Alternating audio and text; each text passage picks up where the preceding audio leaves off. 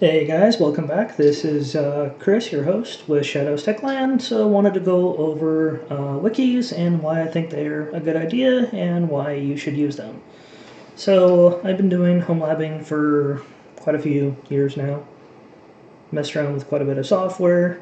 It gets kind of nutty when it comes to trying to document installs, software, IP addresses, ports.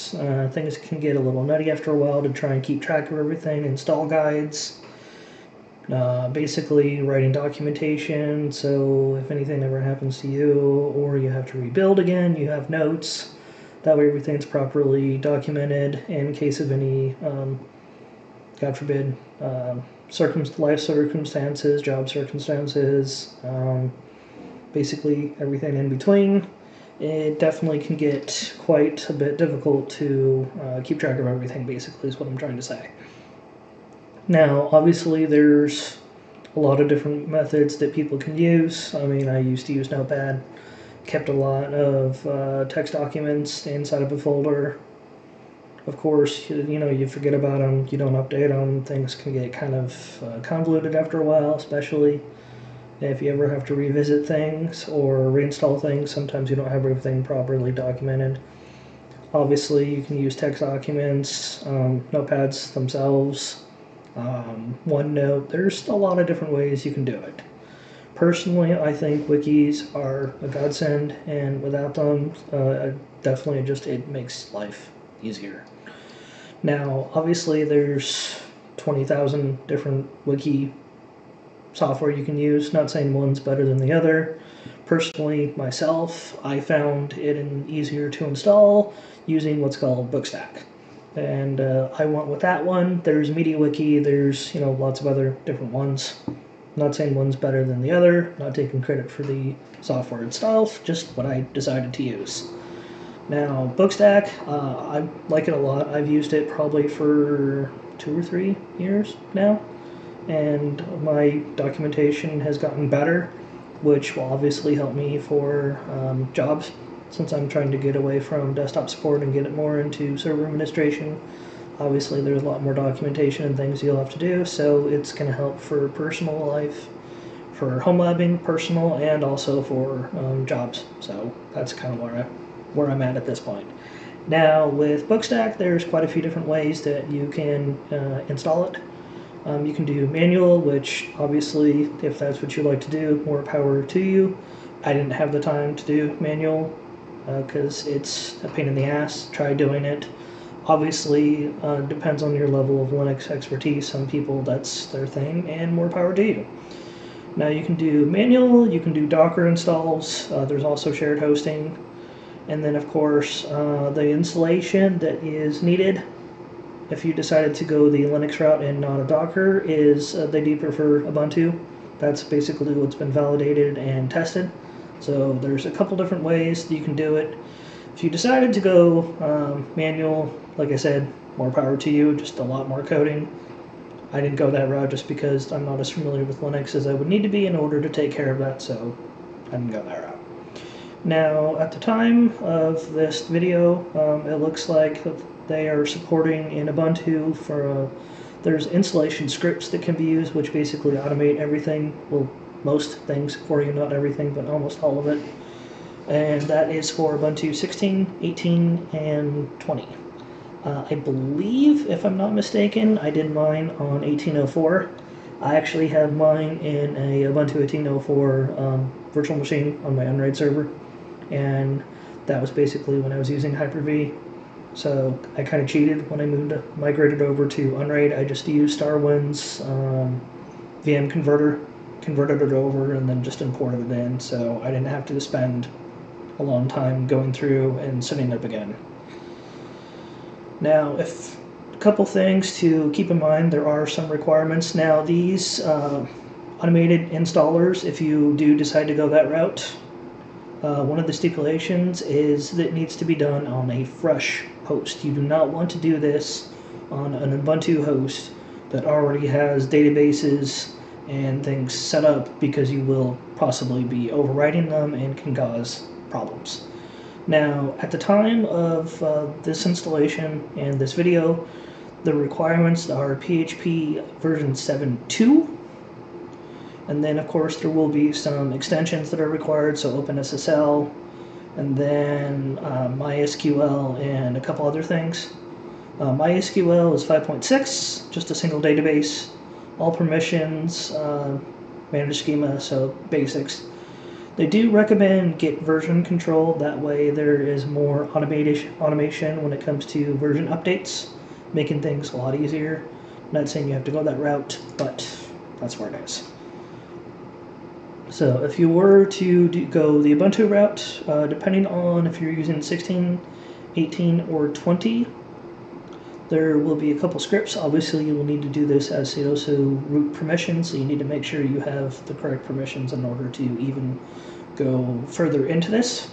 And then you'll be doing the wget command and basically installing it.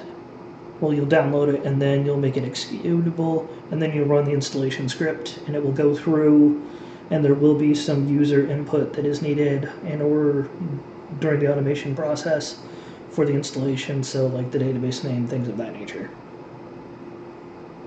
Now, I'm not going to go through and run through and do the install for you due to the fact that I already have mine set up. I will briefly go over mine and what it looks like. Obviously, I'm not going to go too far into it because of privacy and security of my information, but I will definitely open that up and we can take a look. So, 1 sec here.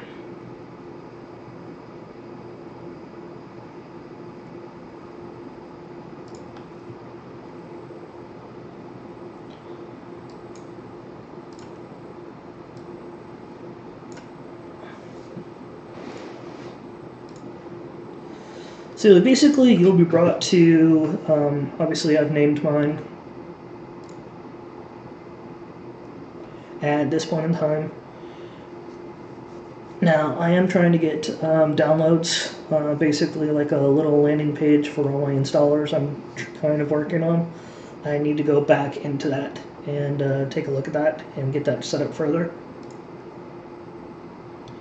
So you can set up what's called shelves, like it is a shelf on your bookcase, to where books would install to, and it's kind of like the same concept essentially.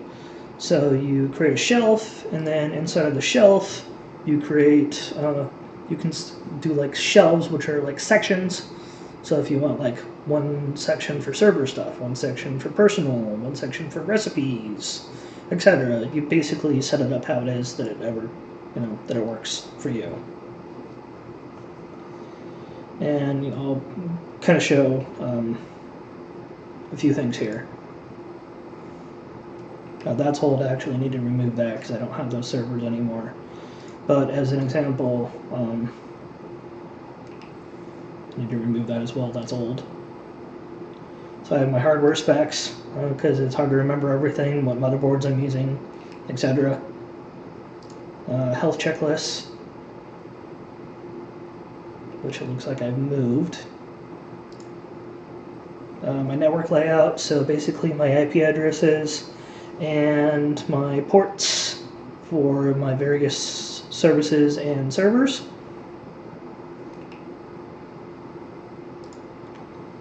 Pile, just so that way I'm lazy and don't have to go and search for all the automated installer again.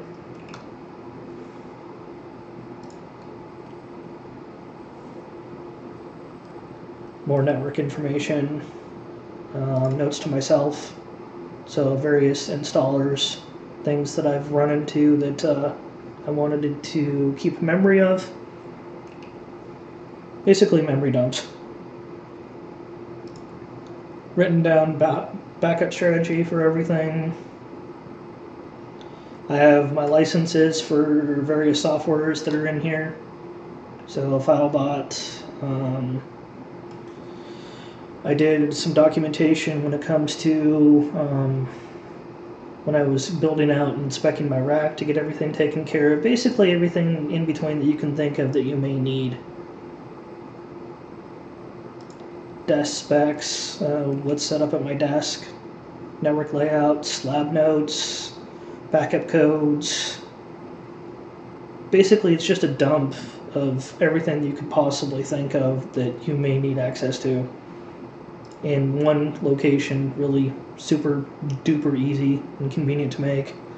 Basically, you just organize it and set it up exactly how it is that you are interested in. So you can set up, your lab information, recipes, kids information that may be needed, personal information, recipes, to-do lists, basically whatever you need to basically organize yourself and to keep everything.